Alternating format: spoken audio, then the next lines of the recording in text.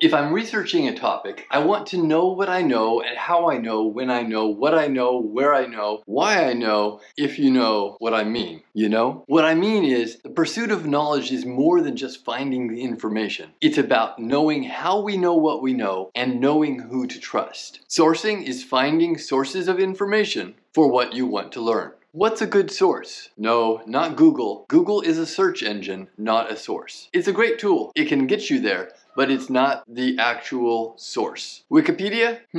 Maybe. We'll get to that later. As we investigate, we're going to look at the 5 W's of sourcing. The first W is who. I want to know who created the source. Was it someone I can trust? Next is what. What is the source? Is it a book? Is it a website? Is it a painting? Is it a rock? The third W is when. When was this source created or published? When was it made? The fourth W is where. Where was it made? Where is it from? Where was it created, produced, published? And finally, the fifth is why.